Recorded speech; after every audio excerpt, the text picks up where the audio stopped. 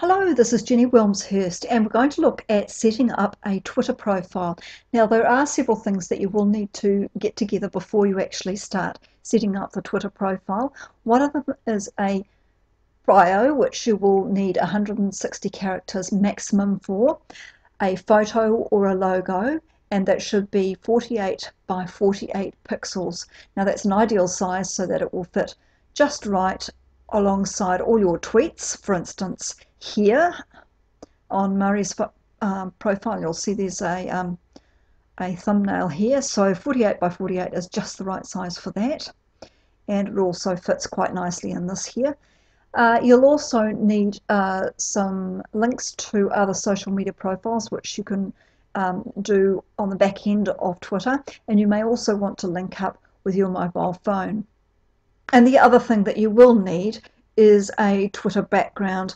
Now, a Twitter background, here's an example with Murray Smiths. She's got her photo here, something about the kind of business that she's running. She's a Facebook specialist, and here's a link that directs back to her Facebook page. Now, you'll notice that there is a bio here that she's written. It's got some information about things that are very pertinent to those people who would want to follow her. And typically you'd include things that describe you, your business, and some of the things that you like. You'll notice that there's a link here that directs back to her Facebook page. Now, some profiles also include 2 links, so that you get a double whammy at getting some links and back into other social media channels. Some people might include their blog, and other people might also add in their Facebook page, for instance. Now, Murray's been in social media for about 6 years now, so she has quite a massive following. And when I first joined Twitter in 2008, she had about, I think it was around about 10,000, 20,000 back then. And around that time, there was Twitter following software, which would allow you to have no limits whatsoever of the amount of people that you could gather into your following. There were no following limits per day, and now there are. So this software would massively increase the following count within about 2 to 3 weeks. So there were a lot of people who were actually using it to build their Twitter followings very rapidly. So let's have a look at some of the things that you can do once you've set up your Twitter profile. Now, here's an example of a workaround for not having a professionally developed background. This is a product provided by Twilk, and you'll see all these images here of people who are followers of the Tweet Twins Twitter account here. So Twilk automatically pulls in whatever these profile avatars actually are. I'll show you another one as well. And here's an example of how a single graphic was loaded and it's created a background that just simply repeats itself. So it provides a really nice, simple way of displaying in the background. The very first thing that you're going to do is type in http://twitter.com, and that will bring you to this page here. And to join, you'll simply fill in these details here. Now, it does lead you through the process quite logically, and so it's very simple to follow through. So what we're going to do is create a Twitter account.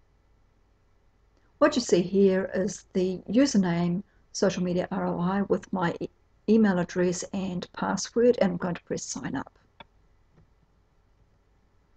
It says that these are all exactly fine, and I can go ahead and create my account. So this is the very first screen that I see, explaining what a tweet is. To get to the next stage, I'm going to press next, and we need to start following some people. None of these people, they list near the top, particularly in my target market, so I'm going to look for some others in the list that might be more suitable. And now I see a tool here called Reportive. And just for the sake of showing you this, I'll just pick some fairly random people within the list. John Key, our Prime Minister, may be suitable.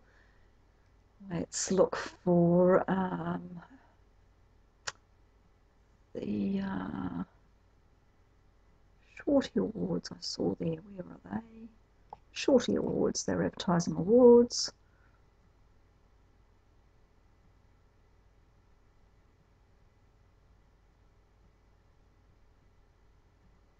Plancast is another tool that's worth looking at. Well, there are 3. That's fine. Oh, it suggests that I follow another one. I'll follow Lance Wiggs. Now I need to go to the next stage. It wants me to try 5 more. Now my target market is that I want to help businesses to achieve a far better ROI on their social media, and I also want them to be able to measure it. So the kinds of information that I am going to be sending out would suit people who are wanting to be a lot more clever about their social media. Some people already have great followings, but they just want to be able to understand exactly who they're targeting and how they're managing the social media. So the analytics is particularly important to them. So for instance, organisations like ESPN could be valuable. So I'll follow them, and NBA. I'll find another few entertainment folks. Tiger Woods would be an interesting one to follow to make sure he's doing a job well.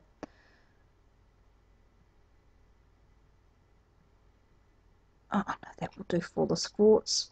Next, please. Let's try Gmail and search for our followers. And we can access on Gmail. I won't be doing that right now. We can go through each of these and upload all of our contacts. So let's assume that that's all totally sorted, and we're going to go to the next stage. So we'll access our Gmail account and see whether we can pull in some Twitter accounts. No, Twitter's over capacity, can't do that today. Every now and then you'll still see this graphic. It's called the fail whale. It's when Twitter has a down moment. Now, because I do want to move on from this stage, I've scrolled down on the left-hand side and I'm going to skip this step. And so what you can do is to find interesting stories to follow, have a look at what kind of activity there is from amongst those people that you've followed. So for instance, John Key has followed these particular people here. You can find your friends through the tools that we were using before, and you can also browse the categories that we were using before. So you'll see it gives you just various options of different ways of finding ideal accounts. Now there are some more clever ways of actually finding exactly the right categories for you. And to find those categories and the followers, you'll actually be using entirely different tools. We won't be talking about that today. Now another thing that I do see at the very top here, and you can only see a portion of it on the screen, is that Twitter is telling me that they want me to confirm the email change. And right, now we're going to go to the right hand side of the screen to this here, and we're going to look at settings. And the reason why we're going to be looking here is that we need to revise some of the information that's here.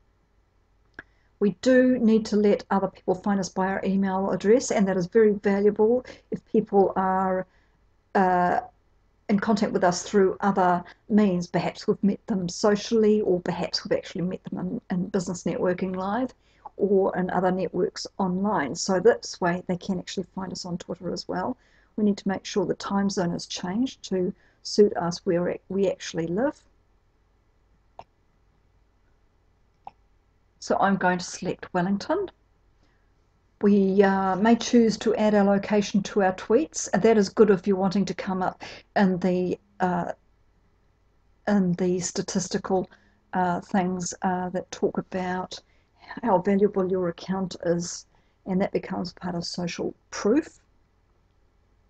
I don't tick these. You don't protect your tweets because you want people to see them. And you need to use a secure connection where possible. And now we're going to save our changes.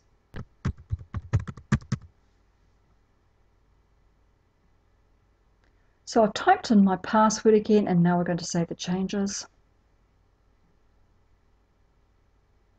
Our password is set, so we don't need to revisit that.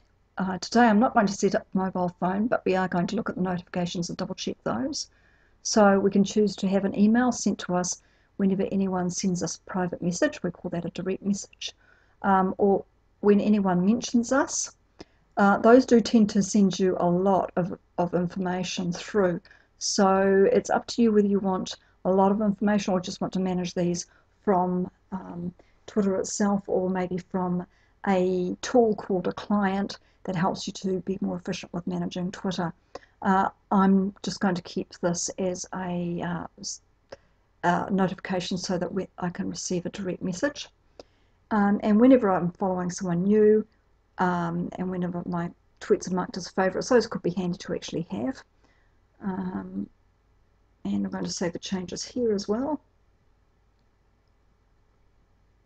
Now we're going to go into the profile settings, and this is where you do need to be taking care of what's actually happening. What you do here becomes what people see of your profile.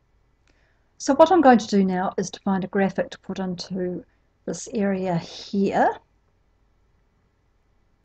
And after we've loaded our graphic, we can go down into the location. We're going to describe ourselves as being in New Zealand, but it could be America, it could be the UK. Well, temporarily what I'm going to put in here is an existing website here. And a bio. So I've created my brief bio, and we can also post our tweets to Facebook from here, so we'd click that if we choose to do that. This particular page is yet to set up its Facebook profile properly, but let's do that anyway.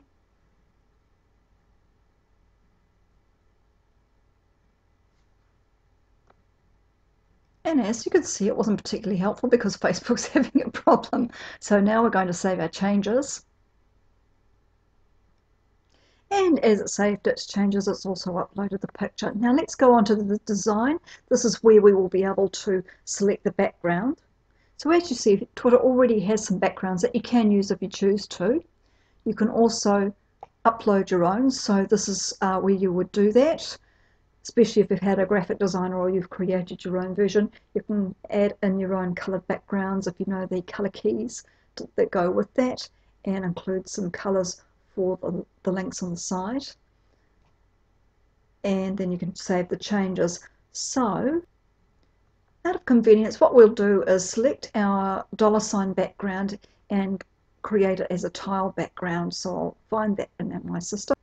So I've selected my background and I've chosen to tile it. We're going to save the changes and see what it looks like. So we saved the changes and then we clicked on View Profile Page, and this is what it looks like. It's a little bit busy, but it will serve its purpose for the meantime. Now, because we do want to go back to our settings, what we're going to go to do now is to go to the top right hand side and go to the drop down box here and go straight back to our settings. Let's go back into the design page and just check to see whether there's anything else that we need to take care of. No, that looks like it's fine. Now we can go into the application settings, and we're going to learn about what kinds of applications that we can actually load into here.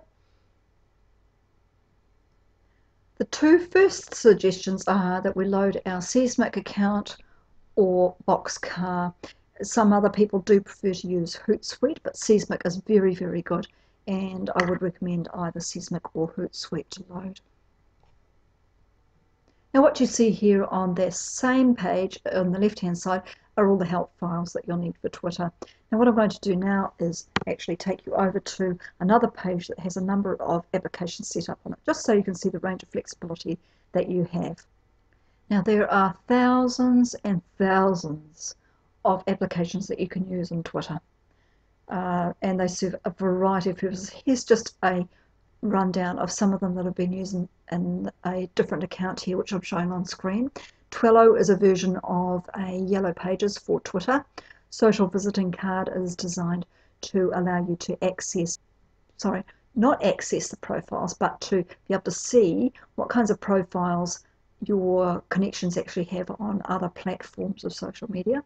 Formulas helps you to develop lists on Twitter. Peer Index is a way of measuring your worth of your account. You can also export your Twitter following and then use them for marketing purposes. Klout is also another tool that measures your worth. Tweens is a community site. Let's see where we go through here. You can share pictures through TwitPic. You can access information and pay with a tweet. Twitter has a business card system as well, Twit Business Card. You can invite to events using Twitvite or play audio as well. You can connect your Facebook and your Twitter account together. You can add in SlideShare, and another great tool is TwitCleaner, which we will explain a little bit later because you'll need that when you get a greater following. There's just a few of the many tools that you'll be able to use to maximize Twitter. Now, there is a time when you're going to want a professional looking background for your Twitter account that really leverages and explains who you are from a branding perspective and a communications perspective. Now, when you want that, please do let me know because I can arrange for you to have one that looks particularly professional. So have fun with setting up your Twitter account and having a good play, and we'll be able to answer some of your questions on this as you need us on our various social media sites.